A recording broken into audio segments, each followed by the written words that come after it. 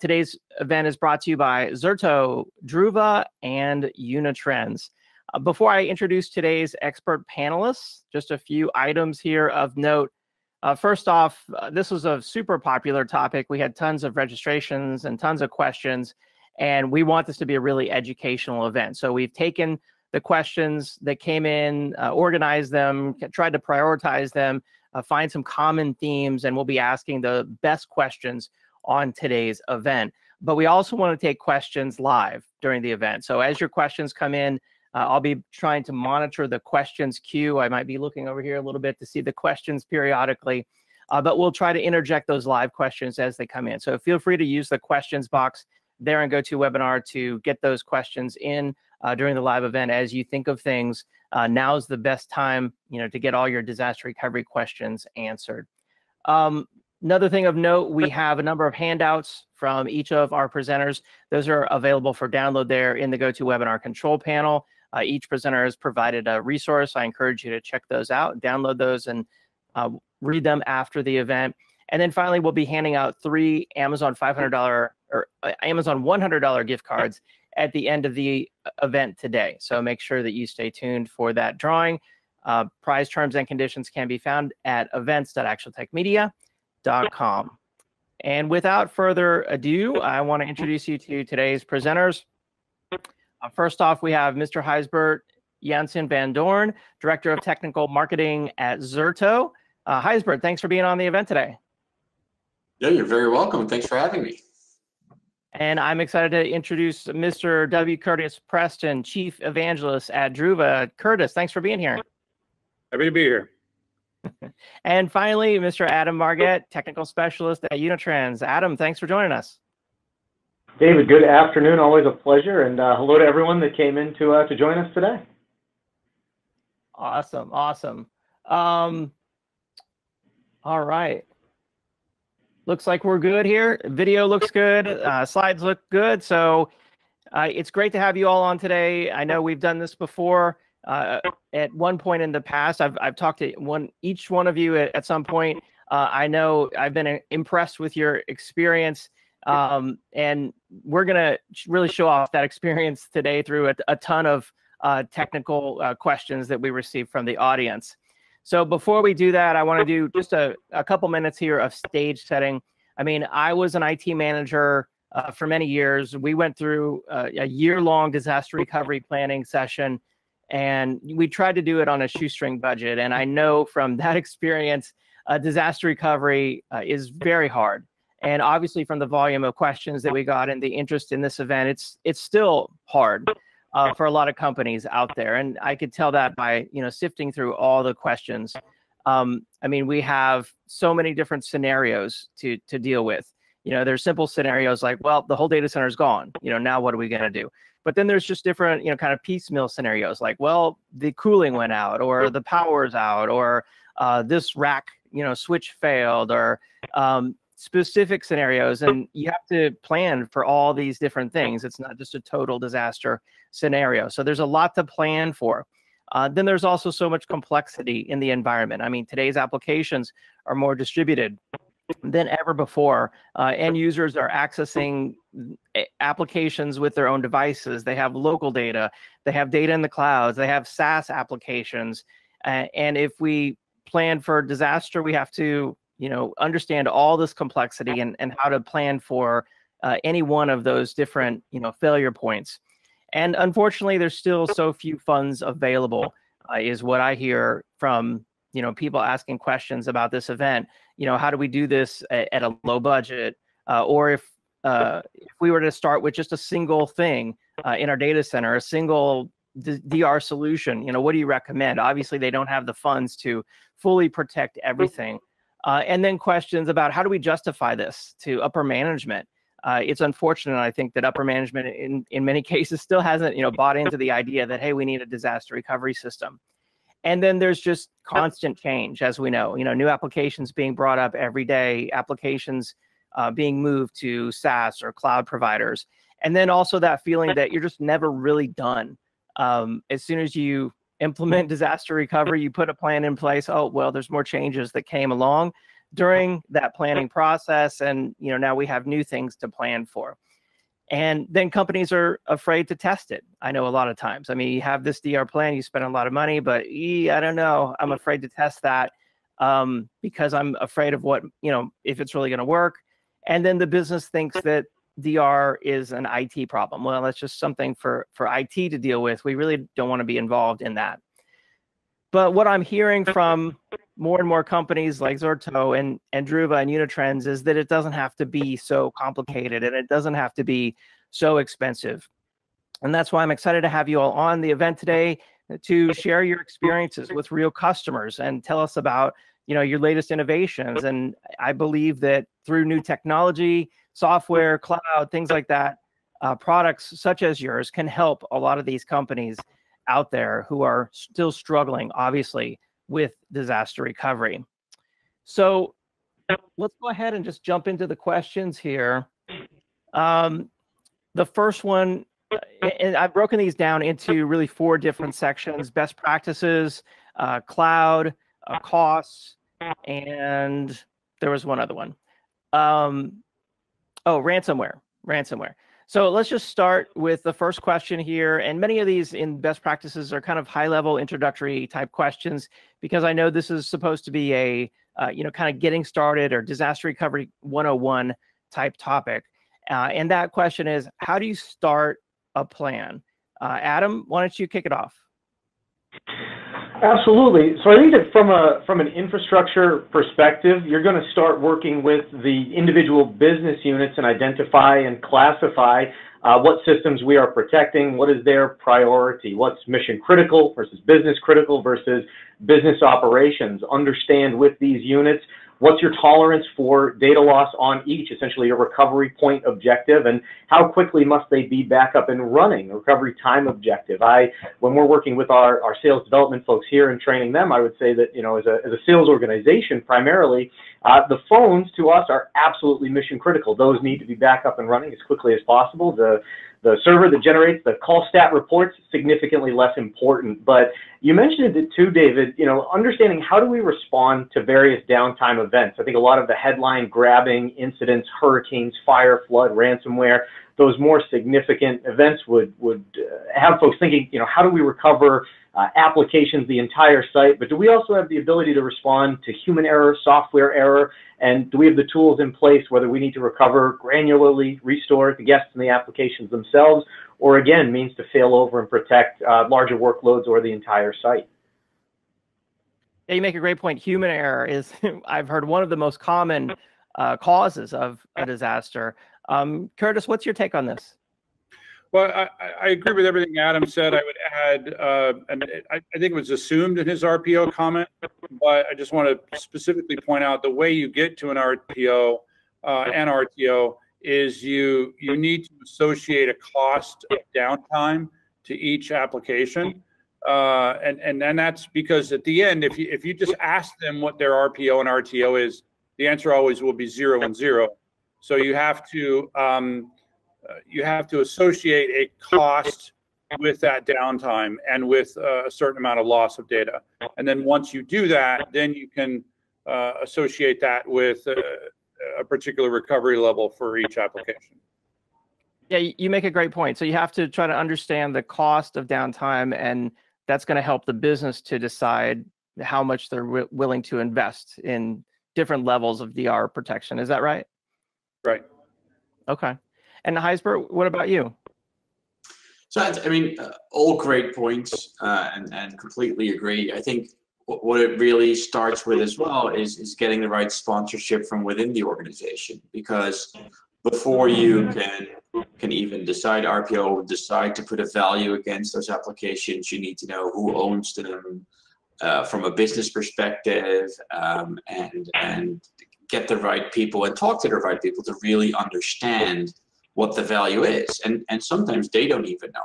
So that makes it really complex, but it is the core for starting on a DR plan. Yeah, that's a great point. Get buy-in from the executives that, hey, we're willing to support you and willing to invest some money, hopefully in this project you're about to undertake for the good of the company. let's see. Next question here: how often do you test backups, and how often do you test DR? Heisbert, back to you. As often as you can. One of the things when you do tests, and that's something I've learned in the past, is every time you test your DR, test your ability to recover, you learn something new.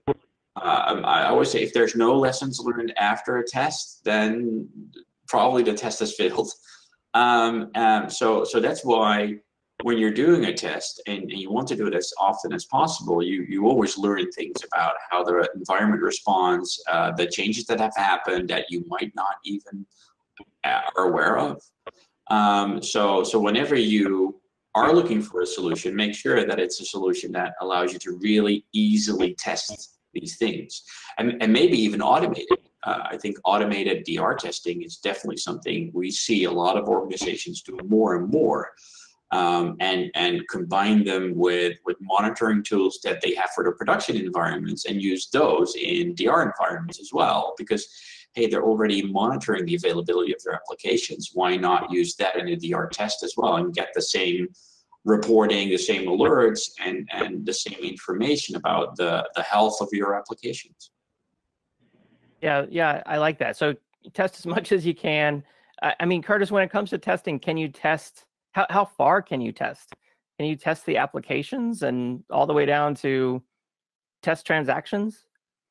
Well, I think you need to be able to test functionality of end-to-end functionality of an app, right? Because one of the things I've always talked about is that when we talk about RTO, remember that you haven't achieved your objective until the application, the entire application stack is up and running. You can't say, well, I restored the data, so I'm done, right? If the application isn't doing its job, then you haven't done that. And I do agree with the idea of automated testing, because it's really the only way that you're ever going to do this on a very regular basis. I know when I was in charge of backups of a data center, that it was such a painful process to do a DR test that we only did it once a year. And every test I ever did failed, and not in the nice way that was just discussed, but in the way we defined, and so you have to do it frequently, but the only way you're going to do that is through an automated fashion. Okay, good advice. Adam, what about you? How often do you test DR? I would absolutely agree, as frequently as possible, whether that's part of a regular cycle, maybe a monthly or a quarterly test. But I think that Heisbert mentioned something that was really important, and that was change. The whole goal of taking backups is with the goal of recovery in mind. And when you look at some of the dependencies on applications or changes to that production environment, if an application is changing significantly through a patch or an update or an OS change, or you're importing data to an application from an external source, with those significant changes, I think you should be testing in those regular intervals as well to really guarantee and have that proof of smooth recovery. Yeah, that's a great point. And I mean, in IT, things are constantly changing. So I guess you need to constantly change or update your DR plan and very frequently test. One of the things I'm curious about is, I would guess that there's multiple, levels, obviously, of testing. I mean, we can test DR automatically, bring up our servers and test the applications, but a company also is going to need to test it with employees and different scales of disaster recovery testing. Curtis, have you seen that? Is that real world? Well, it's real world. I think it's definitely hard. The better your test is, the more difficult it is going to be to do. So I would say definitely doing the automated data and application recovery as frequently as you can. As soon as you start involving user testing, or you're going to complicate the thing, and I cannot disagree that is a good idea to do, just that you're not going to be able to do that as often as you could do an automated DR test, right? That's something that may do a little less often, because it's the kind of thing you have to do at a time when you're not impacting production, right? Okay. Yeah, so Morgan is asking, how about personal and staff changes and training? Is it okay to test DR quarterly in that scenario? Heisbert, what do you think? Well, unfortunately, I have to answer with it depends. It depends on things like also regulation, because you might be forced to test every month by a certain regulation or policy in place. But if you, and I think that's one of the key things about simplifying and making sure you can simplify and are simplifying your DR, is that transferring knowledge, training new employees, training new staff members is a lot easier. The more complex it is, the harder it is to retrain people and learn how it works. So I think that's why consolidation of tools and simplifying not only DR but like the whole of IT, I think it's a trend everywhere, is key, especially in the dynamic of IT and staffing. Yeah, let me jump in there. There's something that I mentioned about my earlier DR tests and how that they always failed. But there's a lesson there, and the reason why they failed was that our standard was that the person in charge of the DR system plan was not allowed to actually conduct the disaster recovery. Right. So basically, I had to stand to the side, and what was tested in the disaster was essentially that I was dead, and that someone who didn't understand the DR could follow the documentation, could follow the plan, and do it. And if you adopt that method, I think you can also, regardless of the frequency of your test, it can also help you deal with those staff changes that the person was asking about. yeah. That's a great way to test it. Make sure that anybody can do it, including the mailroom. The mailroom clerk can, restore the systems. Lots of good questions coming in. We got a lot of good questions here to ask as well. So I guess let's move on. We'll try to get to some of these questions too. Another question here: what replication strategy should we use in a DR plan? Adam, you want to start with this? So I think our forefathers in backup and recovery recommended 3-2-1. I think here at Unitrends we would almost recommend a 4-2-2. You want to have 4 copies of that data. For example, that could be the production environment, backup copies that are retained locally on site, and then you should be archiving maybe to removable media or an air-gapped copy that's taken off site, and potentially to a secondary location or a cloud environment that would serve as the warm recovery site. I realize that easier said than done, I think, in a lot of cases, but I think that as far as best practices, that is what we would probably recommend. Okay. We got a lot of good questions coming in about, there's people are struggling to get approvals for testing. They're struggling to test large integrated applications like SAP that involve, SaaS and cloud and multiple departments and groups, and so the struggles are real. Curtis, what about replication strategy? What's your take on that? So I also answer that it depends, right? Because the replication strategy is going to depend on the requirements that you've established for the disaster recovery, right? So if you, it just depends on how, what your requirements are going to be in terms of how quickly you have to recover, and more specifically, how much data you're allowed to lose, right? So that's going to determine how often you're going to send backups to another location. There was the question that you said that they were asking.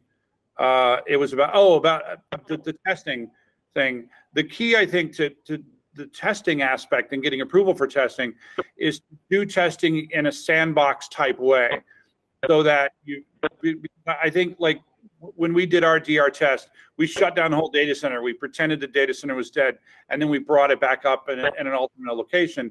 If you do DR testing in a sandbox type environment, you can recover the entire environment and test that recovery worked without impacting production. And I think that's why a lot of people are not able to get their DR test approved, is that they're going to impact production. Yeah, I would guess they must not have a very solid DR solution, or they must not be very confident in it. like you said, if they're fearful it's going to bring down production and impact the end users or even the the customers in many cases. That's a scary scenario. Right. Yeah, Heisper, what about replication? Should it be the same replication strategy for all applications, or do you vary replication based on the type of application? So I mean, replications are bread and butter. So I love replication. I think replication is absolutely key, especially in achieving the RPOs plus RTOs that people are expecting right now. The problem with using multiple or different replication methods is that it mostly requires different technology, adds more complexity, different layers of orchestration, maybe automation on top of it. And the question is, how does it cope with maybe not disruptions, but issues within replication? So for example, if I'm taking a periodic approach, I use snapshots to do it every 4 hours. So I'm saying my SLA is 6 hours because I want to make sure it's within those 4 hours. And something happens technology-wise, and all of a sudden I need to skip one job. It's 8 hours. I'm not hitting my SLA anymore. So what my and I think the feedback we get from most customers is we use the replication method that gets us the lowest RPO, so we can handle those scenarios where we're running out of SLA, and we're using it for all of our applications just because it makes it easier. Plus, it allows us to do consistent recovery. Everything goes back to the same point in time, also removing a lot of complexity in recovering application stacks that, as you said before, are becoming more and more distributed and complex. Okay, I like that. Yeah. I mean, ideally, it would be great to use the same replication strategy, I would think, for all applications, just so you have consistent expectations and standardization across every application. But that's just my guess. Moving on, best practices. How do we know if it will scale? I mean, I think it's great to start small. A lot of companies do that, and then over time, their data grows, their expectations grow, the criticality of their applications grows. Adam, how do we know if our disaster recovery solution will meet the needs or the scale of our business? I think that I would almost look at that as workloads are changing. In a lot of cases, we're not as tied to the traditional data center. And when you start looking at integration with cloud platforms or SaaS applications, do we have the right solution that will integrate with those pieces, or do we potentially invite additional complexity by needing to add in additional tools to be able to do so? From a scaling a local perspective, I think that in a lot of cases here at Unitrends, when we're going into sizing, and it's not a perfect exercise, but typically we're looking at traditional growth rates. What do we expect over the next 3 to 5 years? And also, where are those workloads going to be existing? Are you planning on migrating from Exchange on-prem, for example, to Office 365? Do you have the right tools in mind, or are you looking at the right tools to ensure data protection as workloads are moving locations? I think you want to consider where you are today and certainly what those requirements look like, but also where may we be investing and what may change with our data center or our environment potentially down the road, whether that's a year, 3 or 5 years from now. Okay. And Curtis, what's your take? Yeah, I love this question as much as Heisper loved the replication question. So, our architecture is built on the cloud, and so it can scale as need be, right? So that's one thing, is to look at the architecture of the product and make sure that your that it will scale as you need it, right? So not all products are architected in a way that you can simply add additional capacity to your system and they automatically scale. And then just look at how it scales and what you're going to need to do that. And then, but my very short answer to this question is test, right? So we've already talked about testing, but the only way you're going to know is if it will scale is test it as your environment grows. Yeah, that's a great point. I mean, and I've we'll talk about ransomware, I guess, here in just a little bit, but I mean, that's the greatest challenge I've heard in ransomware scenarios, is just not being able to recover your data as quickly as you need to recover all of your data. And I guess that has to do with scalability as well. Gijsbert, what's your take over at Zerto? How do you know if it will scale to the needs of your business? But I think Curtis hit a great point. It's a look at the architecture. Does it contain single points of congestion? What are the components that process the data? Where does it need to be stored? Is it using scale like cloud? Is it scaling out with your environment? Is it scaling down with your environment, especially in cloud? That's really important. So a lot of my answers will be the same that Curtis has given already. But I think that's the first step. And then as soon as you're confident enough, test it. That's the only way to know it. And test it at scale. I think anyone out there can protect 25 servers. No issues there. But if we're hitting scale, we're talking about thousands. You might not have to test thousands, but try and test it at scale, and try and test it with production grade data. Don't take those test machines you have lying around that are only a couple of gigabytes. Make sure you use production data. Yeah, that's a great point. I mean, in the old, I'm going to date myself, in the old round reel tape days that I used to do backups on, we would just bring back one random tape and restore one tape. And if the one tape worked, then they were probably all good. You know, it wasn't much of a test, but you have to really test these days, real production data, and see if your workloads are really going to come up.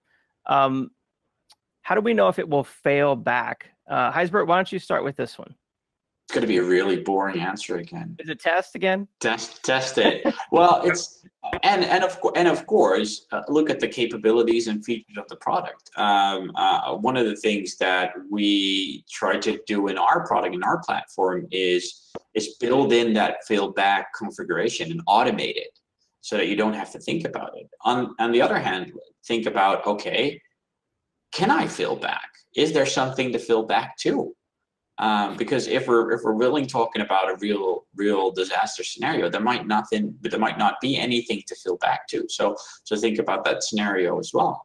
And I think that when you start looking into DR, and when you start looking into a product to use for DR, really focus on the failback piece. Anyone can fail over. Failback is hard. So look at the capabilities, and again, boring, but test it. Okay, perfect. Curtis, you want to chime in on that? Yeah, sure. I again agreed there. I would add that just sort of, since we agree that the environment that you would fail back to might not be available for a while, you need to make sure that the DR scenario, wherever you're recovering to, is going to be okay with a long-term run, right? So this isn't a couple hours or maybe even a day. I'm currently sitting in the middle of where they're shutting all the power off for a week at a time, Northern California, and so make sure that you can last for a long time wherever it is that you're going to recover. And then agree that failback is hard for a long list of reasons, and one of them is you might have to fail back. You might have to do an entire net new synchronization of data back from wherever your disaster recovery area is, back to your wherever your on-prem or cloud environment. And then the other thing that just came to mind is make sure that when you do fail over, that protection is built into the DR system, right? So once you fail over, you're now creating data. Make sure that new data is being created so that when you fail back, you don't lose everything. Yeah, that's a great point. So you fail over, but do you have any sort of data protection for the data that's running in the secondary data center? That's a lot of something that a lot of companies don't think about. I think they just anticipate maybe running we'll just run for a day and then hopefully things will be back up, but that doesn't always happen. And then I guess, I mean, I've heard stories of companies that failed over to the cloud and then just didn't know how to get back on premises, and that's how they moved to the cloud. Yeah, I know we've had a few that have failed over to the cloud, and then they're like, "Oh, this is not so bad. Maybe we'll stay." It wasn't that they couldn't figure out how to get back. They're like, "Hey, this isn't so bad." Yeah, yeah. Okay, Adam, how do you know if it will fail back?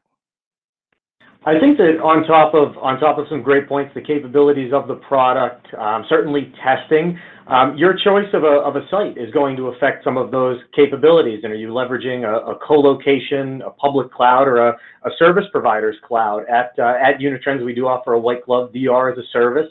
We will run customers' infrastructure in our environment and then assist them with reverse feeding the data back down, syncing up with those changes. So I think importantly, testing, but also determining what's the right fit or location for that failover operation for your environment, and what are some of the capabilities or the support that you may receive from vendors or service providers in getting there and also getting back out.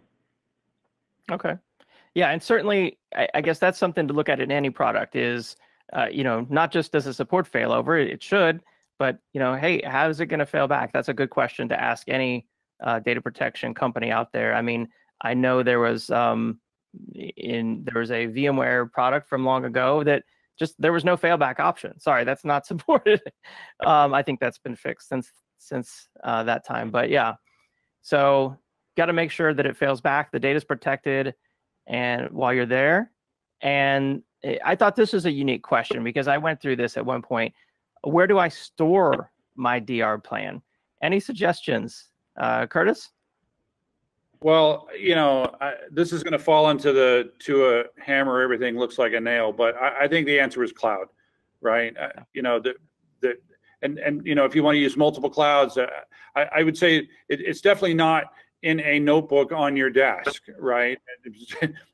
It's just as important. Without the directions, you're completely, out of luck, right? So make sure that your plan, your run book, all of that stuff is stored in some alternate location. It's not in the location where, that you're protecting, right? This actually seems, I think, the easiest answer of the easiest question we've had so far. Yeah, definitely. But something that not everybody, I guess, would think of perhaps. So I know we got a lot of questions, so let's keep moving unless you guys want to chime in on that one. I know where not to store it. That's what I've learned. We used to store it in a binder on top of the servers in the rack. File server. On a server, yeah. So this is an interesting one. Heisbert, you want to start with this? How do we simplify DR? Great question. There's multiple ways. I think when we look at DR, we want to make sure that we simplify not only DR, we want to simplify everything in IT. I think one of the main goals and one of the main things people are doing right now is consolidating the tools. Looking at consolidating some of the data protection tools that they have right now. They might have storage replication from 3 different vendors. They might have orchestration on top of that. They might have a backup product somewhere else. They might have 3 backup products. They might do database replication. They have 4 different database vendors. And to really simplify it, you need to get a unified way of doing DR, or at least a unified orchestration layer where you can define the workflows that you need for DR. And I think the more you look at and the more you try to consolidate the tools for data protection, the closer you get to simplifying it for as far as you can get. Okay, so to simplify DR, we simplify the entire environment to begin with, right? Okay. Adam, what's your take? We would absolutely agree with that. I think that when you look at the potential consolidation of multiple point products, you're eliminating a lot of potential kind of low value tasks, that day-to-day tuning and management, the interoperability. As Hybrid said, a lot of that kind of risk and inherent complexity as you've been stitching pieces together. I think looking for that unified approach, and as well leveraging automation where it can be, are important steps to reduce some of that burden on IT and the staff. Yeah. Yeah, simplify the entire environment, and that's going to result in simplifying IT. It's amazing. I mean, I think I saw a survey that the average, or many companies, a high percentage, had 4 different management products in the data center. And I bet there's a survey out there that says companies have multiple data protection and DR products in the data center, which seems pretty crazy to me. What do you think, Curtis? It's actually 3 that I know of. You can, sorry? The average is 3 data protection products per data center. Wow, that's hard to believe. That's got to complicate DR and recovery. We got a lot of questions here, so I guess let's just keep moving on. We're moving on now from best practices to costs. Curtis, are costs coming down when it comes to DR? I'm going to say an absolute yes to this question, because back in the day, the only way to do this was to either have your own physical co-locate, a physical separate data center, or rent a co-location data center, or use an entire service provider that would do all of this, and you would have dedicated hardware that you would pay for that would go unused most of the time. With the cloud, if you're leveraging the cloud, if you're able to do that, I think that DR costs come down an order of magnitude or more, because if you're doing this, I would say if you're doing this right, the only ongoing costs you're having are the storage costs of having your storage ready to go in a format that allows the data to come up, servers to come up easily. So, like in the case of doing it in AWS, you're keeping these as AMI format, right, so that you can easily boot those up, and then all of the extra costs, which is the compute costs and the network costs and all of that stuff. In the new world, you don't pay for those costs until you actually test or declare a disaster. So I don't know how much less expensive than it can get than that. So yeah, I'm going to say yes. Yeah, I know. I mean, when I was an IT manager, it was all hardware. If you wanted to do DR, you had to buy identical SANs and buy the synchronous data replication license, and it was just crazy expensive. And so I love all these new technologies that are just DR as a service. You pay for it as you need it, and if you don't need it, then you're not going to pay very much to have it there, and hopefully you never need it. Adam, what's your take? Are costs coming down? I would agree with a lot of what Curtis said, and I also think that the options for customers to consume this are varied. As he had mentioned, you can leverage public clouds, purpose-built cloud providers that are provided through a manufacturer, managed service providers as well. There are a lot of different ways to consume and potentially even drive some of the DR through an OpEx versus a CapEx model. As Curtis had mentioned, the elimination of the traditional data center or that secondary co-location and the cost associated with it. I think that with some of the ways that we can consume it now or have it packaged and delivered has resulted in some greater efficiency and driving overall the cost for the organization down, potentially some other ways in which they can bill that as well, where we've seen, in general, shrinking CapEx budgets as folks are being driven more towards application development and application availability, less investment, I think, in some cases, in traditional physical hardware. Yeah, okay. I like that. I mean, as an IT person, I think that's fantastic. Let's move on. More DR cost questions. Heisbert, how do we justify as IT people to management, why we need this? I guess there's tons of scary stats. We could go in and pull the plug one day and just say, see, this stuff was really important. Look what happens when it goes down. But that's probably not a good thing for your career. Any suggestions? I think it's actually it gets back to probably, was it the first question we talked about, how to start a plan? It's getting insight into what the actual costs are of downtime. What does it cost the business? And I think that actually one-on-one should justify exactly how much you can spend, and it's probably going to be a lot more than it's going to cost, because the cost of downtime is really, really high, especially in the organizations right now. We're living in a 24/7 world, and I know we've been talking about 24/7 for years now, and it used to be, oh, it has to be up and running 24/7. Up and running is not the only thing anymore. It needs to be performing the same as well 24/7. So that's another thing that came into play, and that makes it actually really difficult for backup right now, with backup windows and the way backups are being taken right now.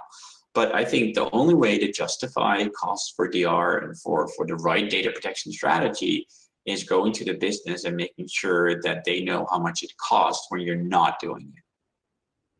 Yeah, absolutely. That's a great point. I mean, if you're having to do DR, nights and weekends on your own time, then you probably don't have executive buy-in, and that's really important to get. Adam, any suggestions on this? I think just to kind of piggyback on what Gijsbert was saying, looking at it from a couple of different approaches. Certainly, what's the impact if the organization cannot transact, an online web server or a billing tenant were to go down? Obviously, we're not able to bring revenue into the organization. But when applications or workloads are unavailable, what's the impact as well on the productivity of our employees? Depending on the disasters that we are facing, and when they're walking through some of those scenarios, what is the cost of recovery look like as well? So I think it's taking a look at a couple of different factors as they're building out that case, and kind of looking at what does that cost truly represent to the business, beyond potentially just the inability to transact and drive revenue. Yeah, that's a great point. Here's a question that just came in. How do we find out the cost of IT being down? I'm sure you can share, scary numbers from the industry, but Curtis, any suggestion on, for my business, how do I know the cost of my business? The problem is that can only come from the business unit themselves, right? So only the business unit can specify how much revenue or whatever it is that they generate per hour, and then or per day or whatever, and then give you that number. You can't make up that number. An industry standard number is completely worthless. You need to get the data from them. And then I just want to add to the previous answers, my new boogeyman is ransomware, right? So how do you justify DR? Look at the millions of dollars that are currently being spent in ransomware ransoms for companies that didn't prepare for this, right? It's easy to say, oh, well, we live in this part of the country, so we don't have hurricanes and we don't have earthquakes and we don't have floods, so we're pretty good to go as far as natural disasters are concerned. But what about ransomware? You look at like Texas a few weeks ago, where 23 cities in Texas were shut down by a single ransomware attack simultaneously. And I think if you're not currently absolutely terrified about that, then yeah, I don't know what to tell you. Yeah, I mean, I saw the city of Atlanta, I think, was shut down for 2 weeks, and they broke down all of their expenses, and there was a lot of surprising expenses in there, like something like $250,000 just on PR consultants to help them kind of repair the lost trust, with the city. So some scary things going on out there with ransomware, and we're going to talk about that here in just a minute, in fact. But quick question, Gijsbert, if a SMB didn't have much money, they could just do one thing for DR, what would it be? Use the cloud, I think would be the standard answer. Like Curtis said before, they have the right TCO model. It's you only pay for storage, and you bring it up when you need to. I think that's the easiest way to actually start using the cloud. I think number one was backup to the cloud, backup as a service, things like that. Number two right now is DR as a service. There's many options out there. There's local ones. I mean, for example, Zerto has 400 globally cloud service providers that provide a service like that. You can use AWS, you can use Azure. But I think if you want to do one thing for DR, standardize on a tool. I know one. and start using the cloud. Yeah. Okay, good. Well, let's keep it moving here. Let's jump into ransomware because there's some questions coming in on ransomware. We have some questions here. First question, does the backup tool know if my data is hit with a ransomware attack? Curtis? It may or may not, right? Depends on the tool. I know like with our service, part of our service will know part of our service. We're working on adding that data. It's usually done by anomaly detection, right? So you're looking for things that, it's like this is an easy one. If you're backing up user data and Curtis normally changes 1 or 2 files a day and suddenly Curtis changes 1,000 files today. Well, that's an easy one. Curtis clearly has ransomware. Or there's 1,000 Curtises, right? And the ransomware is much more likely. So if you're able to, they're not going to be able to detect it probably in the way that an antivirus type tool would detect the ransomware itself. What they can detect is unusual patterns in the data and how it's changing in the backup or the replication. Okay, good answer. Adam, here's a question that just came in that's related. You might want to maybe cover this instead, or the question on the screen, either one. But this person, Sira, is asking, is it possible that the backups get infected with ransomware as well? So I'll answer both, but I would agree with Curtis in that we're not going to detect it in the way that a antivirus would, but absolutely pick up on those anomalous changes. Unitrends, for example, establishes baseline patterns of behavior for the clients that we are backing up, looking at things like the entropy, the overall randomness of the data, the density, things like change rates as well. There are a number of characteristics. When potential threat conditions are met, it triggers an alert, which proactively or will allow users to come in and start to identify what's the source of this, and if it turns out it is infection, how do we start to remediate? We quarantine the machine. We start looking through some of those logs to try and identify, patient 0, what other clients may be impacted, and then you're working through to understand where do we have clean, tested backups or restore points that we can start to rebuild those clients from. We have absolutely seen ransomware targeting backups and backup repositories. The majority of what we've observed is that they're writing Windows binary looking for those systems, but a lot of the more aggressive variants are lying dormant. I was listening to a security podcast, and before you actually get that red screen of doom, the threat actor has been within your network for an average of 90 days. They're starting to extract information that they can then sell on the dark web, and then they've extracted enough. They say, okay, it's time to demand our ransom on top of that. But in a lot of cases, to avoid detection, they'll attempt to script and disable antivirus, encrypt backups. We've seen cases where entire backup repositories have been wiped out, backups have been deleted. Ultimately, they're trying to close any loopholes that you have for recovery. So before I pass it to my colleagues, the one thing that I would have added for an SMB, and even less on the complexity and the cloud piece, is that especially when we're talking about something like ransomware, if I would recommend one thing, or here at Unitrends, if we would recommend one thing, it's to get an air-gapped copy of that data off-site regularly, disconnected from the production network and store it in a safe alternate location. Yeah, great point. Great point. Get that data off-site. Heisbert, what about ransomware? Does the tool know, and can the data get infected? It's just like Curtis said, depends a little bit on the tool. We offer an extensive analytics component within our platform that allows you to take a lot of the data that we see, and that means changes, compression rates, change rates, throughput, the files that have changed, you name it.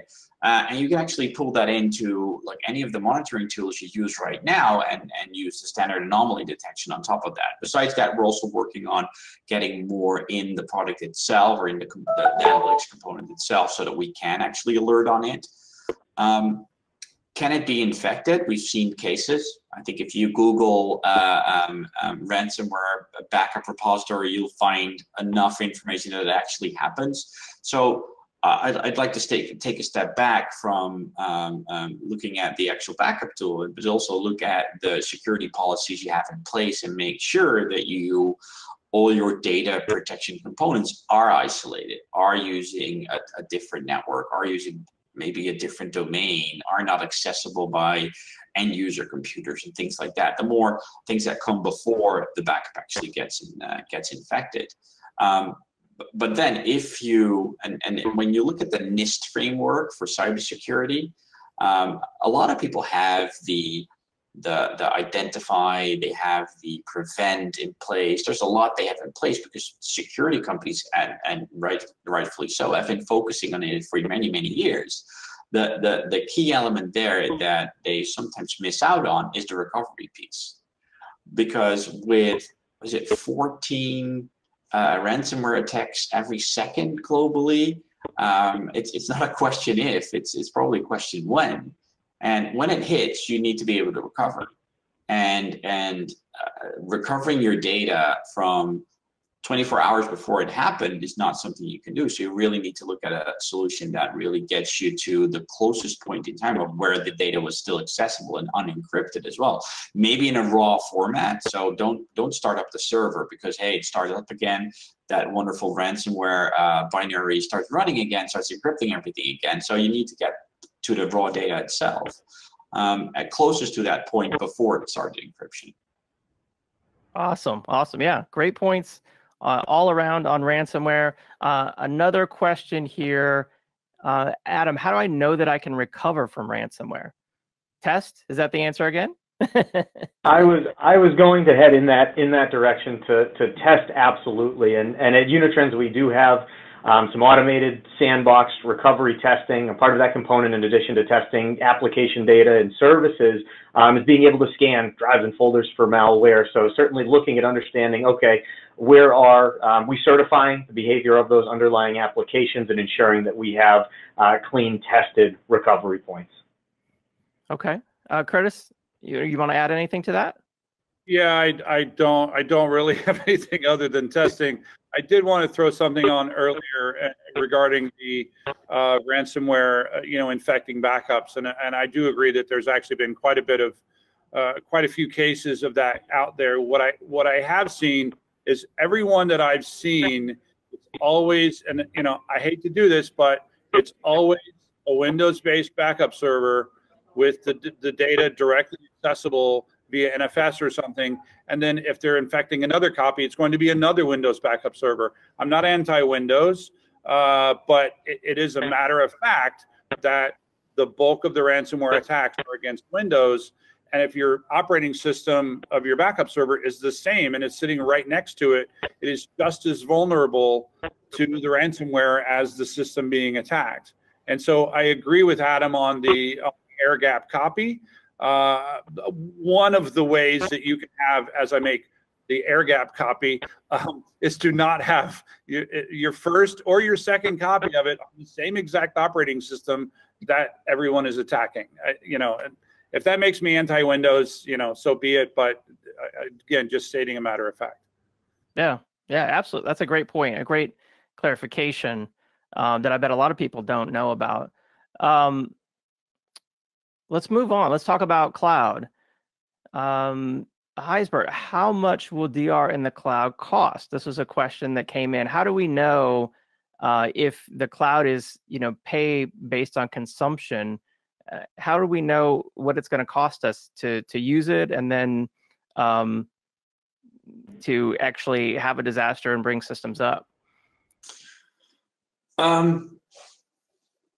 The first thing you need to know is what type of solution am I using? So what are the components I'm going to use in the cloud? The other thing I would recommend, and at Zerto we have a tool that's called Resource Planner, which actually allows you to basically scan or do an inventory on your environment and show you exactly what are the resources from a DR perspective you need in the cloud. And you can actually fine tune it for different clouds like AWS or Azure. So I think looking at a tool that has the ability to also help you size and plan for that, and not only plan for what you have now, but of course also plan for those what if scenarios. Okay, what if I decide to not store 30 days of changes but 7 days of change, things like that. That really helps in getting as accurate in estimating what it's going to cost you from a DR perspective. Yeah, great points. There's a lot of factors, like you said there, that go into it. Curtis, how do we know the cost of DR in the cloud? Is there a calculator? Yeah, I'd say, two things. It was already mentioned that, it's going to be based on the service that you're using. There's both the ongoing costs in terms of the actual cost of the system itself to make the disaster recovery happen, and then there's the cost of actually declaring a disaster. The only way you're going to know the second one, same answer as every other question, which is to test it, right? That's the only way you're going to know it. Kick it off, run it for an hour, and then calculate that cost, right? And then multiply that times however long you need to test it. And then the other is, it's going to be incredibly variable based on the system that you employ to do the disaster. And then I would add, if we're talking about cloud, and most often people are now starting to talk about the cloud, make sure that you include the secondary cloud costs if your solution has them. So things like ingress and egress and gets and puts and all of those other things you're going to have of the ongoing costs, make sure that you look at those. And obviously one of the reasons I say is we bake those into the cost of our plan, where it's constant, whereas with most of the solutions it's going to be going up and down based on your usage. Okay, great points. Adam, how much will DR in the cloud cost me? I think that Gijsbert and Curtis made some great points around the public cloud, and really whether you're going public cloud to a manufacturer provided cloud or an MSP, really understand what's detailed in their service level agreements. What levels of service are they offering? What does that entail? What's the responsibility of the provider versus you as the subscriber to the service? And I think that Curtis makes a great point around the fees of data retrieval and how can their technology or their solution or the way that they're packaging it reduce some of that burden to provide a fixed cost to the customer. Similarly, at Unitrends, we do have a proprietary cloud environment that can be used for DR as a service. And it's on a per instance basis. So we're looking at, what is the RTO SLA requirement? What are the required resources for particular machines or instances to run on the cloud? And then providing them with a contract that says, okay, this is the RTO that we're providing. We'll orchestrate that failover process, help you reroute connections and get your traffic rerouted to our cloud stack. And ultimately, what's the cost of that look like? And how much do you need as well? How many instances, are they the right type, in what region? Looking at some of those pieces as well will kind of help calculate it, but I think there are a few different ways in which you can go depending again on what that cloud solution looks like. Is it public cloud? Is it being facilitated through a vendor, manufacturer, or an MSP? And kind of what are their contracts or their agreements entail there? Okay, good info. I know we're running out of time here. Let's see if we can move to the lightning round. In fact, we might just have to get, I think, to this last question because we just have a minute or so left. How do I get started? So Zerto, Gijsbert, why don't you start talking about Zerto for a minute here? How do we get started with Zerto if that's the product we want to test? www.zerto.com and get a trial. Okay. That's the easiest way to do it. Go to YouTube. There's many demo videos. We have some great videos around how to recover or how we help recover you from ransomware. I think, like we said before, test. We make it really easy to test, completely non-disruptive. It's software only. Have a try. Okay, nice. Curtis, how do we get started with Druva? Yeah, so ours is service only. So it's super easy to do a POC of our service. So basically, it's just Druva.com obviously is where you start. And literally, if you're talking to one of our salespeople on the phone, you can be doing a demo of our entire product suite by the time you hang up with them, right? Because there's nothing to install other than the agent that's going to be where you're going to be protecting the data. because you don't have to worry with the backend infrastructure. We take care of all of that. Awesome, awesome. And Adam, how do we get started with Unitrends?